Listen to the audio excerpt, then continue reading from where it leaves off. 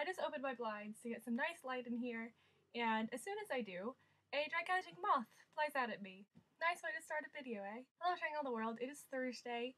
I'm sorry if I'm talking kind of weird right now, but if you can't see, I have some white strips on my teeth because I'm trying to get my teeth to look all nice for prom, because that's in about 2 weeks from now.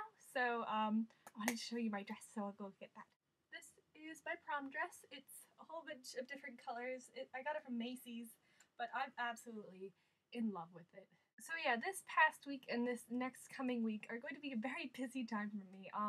This Tuesday, I went to see Edward Sharpe and the Magnetic Zeros at the City with my friend Amanda, who you've met before on this channel, and they were so good. I mean, I can't even explain to you how amazing they were. We got up to the barricades in the front, in the center, and I got to like hold his hand like 3 times, and it's not even just like the when you walk by and then you touch their hand or whatever. No, we were like, our fingers were intertwined, guys.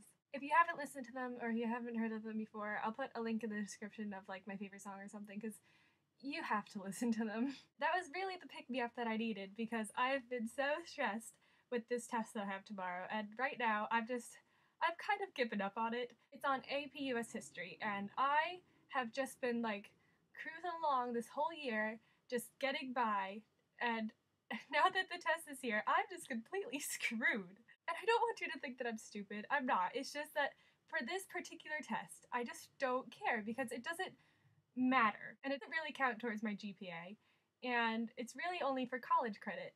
So since it really has nothing to do with what I'm doing in the future, I don't care.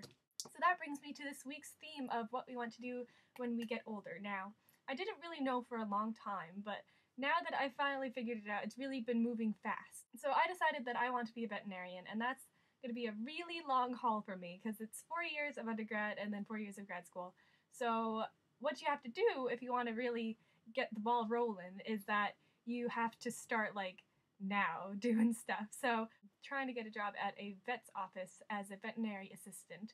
And I think that'll be really good for me if I can get it, because I have a lot of experience with cats. I've had cats all my life, but I've never had a dog, so I'm not scared of them. I don't know what to do with them, kind of. So that'll be good, getting some experience with that. Dun dun dun dun, looking at the list of things. So Simon, I wish you the best in getting a job. Just keep going, you can do it, and good luck if you can get your way to London. That'll be really cool. And Kez, don't bring yourself down. I've seen some of the stuff that you've done, and it's really good. And I'm not just saying that because I'm your friend. I'm saying it because I really mean it. So don't bring yourself down. You can definitely get really far with this. If these can come off now. These ones like are the sticky ones, because if you've ever had these before, you know that they kind of like slide around and stuff. They're really gross. These ones, they're stuck to my teeth, and it really hurts. Ugh. If you've ever had these before, you know how gross these things are. Yeah. So that's it for me. I really enjoyed your videos this week, and next week I have something exciting to show you, so keep tuned for that. So I'll see you next week. Bye!